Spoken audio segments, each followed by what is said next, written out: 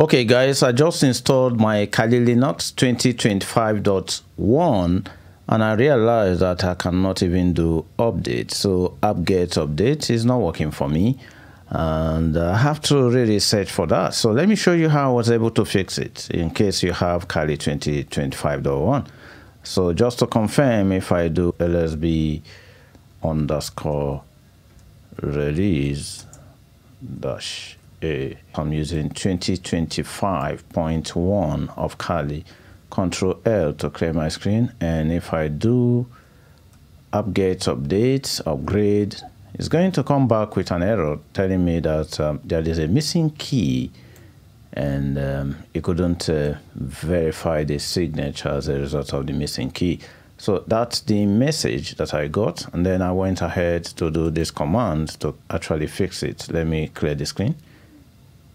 And this was the command I run. So you actually don't need to put sudo here if you logged in as root, but if you log in as Kali, then you have to use sudo, so wget, and then you just have to pull this archive.kali.org, the keyring, the gpg, and okay, so part of this, you go to the USR directory, the share, and then keyrings, Kali archive, keyring.gpg.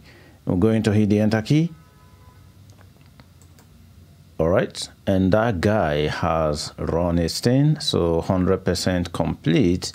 Once again, let's do Apt-Get update and then upgrade, and hopefully the problem is solved. So you could see the Apt-Get update upgrade is now working as expected. All right, so it now depends on the speed of your internet connection.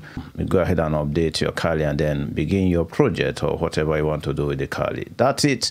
That's how I was able to fix this issue of upgrade and update within the Kali 2025.1 using this very command that I just highlighted on the screen. Thank you so very much for watching. If you have found this useful, please subscribe to this channel, like the video and share so that others can also have access to this.